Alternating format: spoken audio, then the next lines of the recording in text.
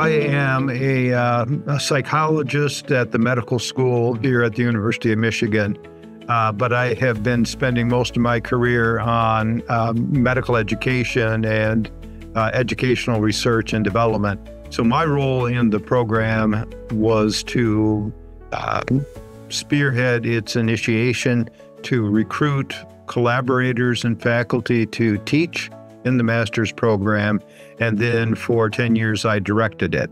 Competency-based education, as realized in our master's program, is a individually student-driven program.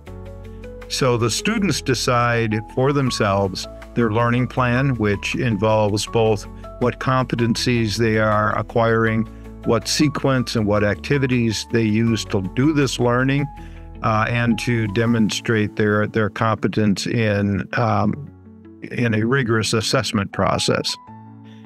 The other key part of the competency-based program is that it's time flexible. Good candidate is someone who has educational responsibilities as part of their day job, so that they can take these educational roles, responsibilities, and use them as learning vehicles, opportunities to acquire these competencies. We have faculty in the program as learners who are non-clinicians, basic science PhD. We have several who are directors of simulation programs. For people who are still at the very early stages of their career, but know that they want to make education a big part of it, can acquire these skills very early on. We tried to make this a program that fits into your day job, but there are still, it's important to recognize that it's still additional work.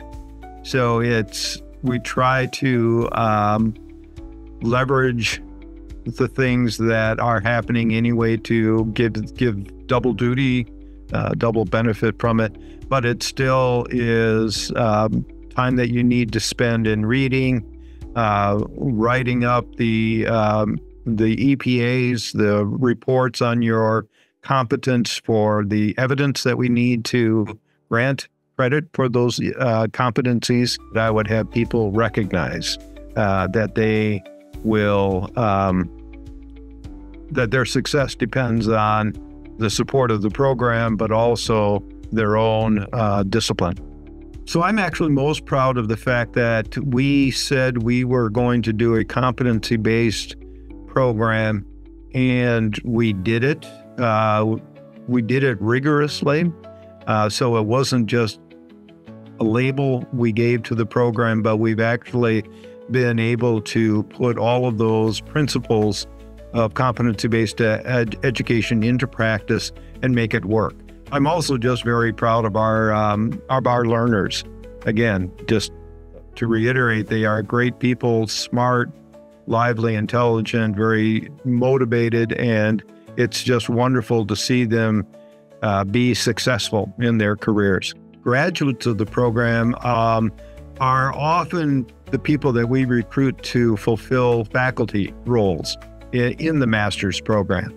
So because we need a variety of faculty who are subject matter experts in a particular area. They are focusing on assessment. So we have an assessment panel that we need faculty judges to evaluate outcomes, and then we need mentors. And each of these are, again, one-on-one relationships. So we need a fair number of faculty for relatively small amounts of time.